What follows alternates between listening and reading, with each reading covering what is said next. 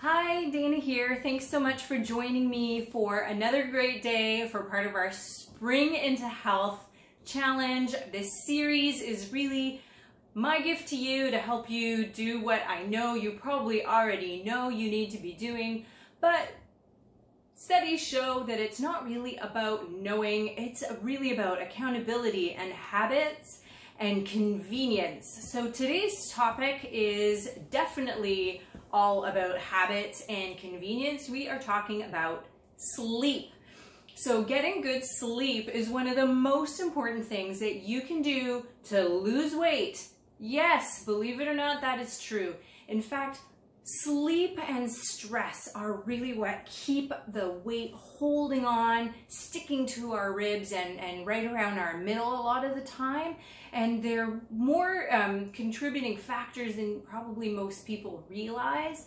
And in fact, getting really good sleep, there's an art and a science to it, and I've written lots of blog posts about it. So I really encourage you to go check out the links that I will put into the email and follow them, read the blog posts, learn a lot more about sleeping and what we call sleep hygiene. So sleep hygiene is all of the tips and tricks to get a great night's sleep, to make sure that your room is really set up so that you feel like conking out and staying conked out all night long. And if you need any personal help, please reach out to me. I am happy to help. There are so many little things that can make a huge difference. One of them is communicate with all of your loved ones and partners. Let them know that you've got this sleeping goal, and it's really important for you to make the room dark and quiet and cool. So when we say dark, I mean all the little blinking lights. You want to get some black tape and really stick some black tape right over your partner's alarm clock light.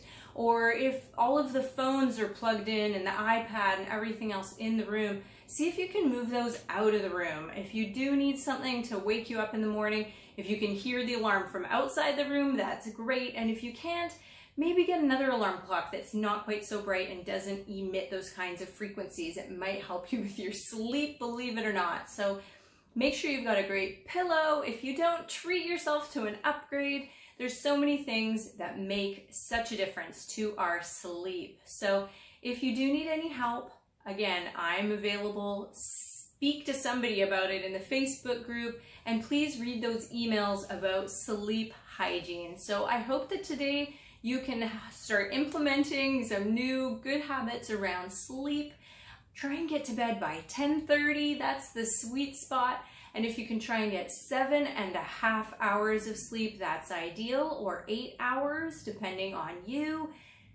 If you're getting 5.5 or 6 or even 6.5, even 7 hours of sleep right now, why not try to just get 15 minutes more sleep tonight and for the rest of our series? So hopefully that was a new and a really helpful tip for you, and try it out and let me know how it goes. All right,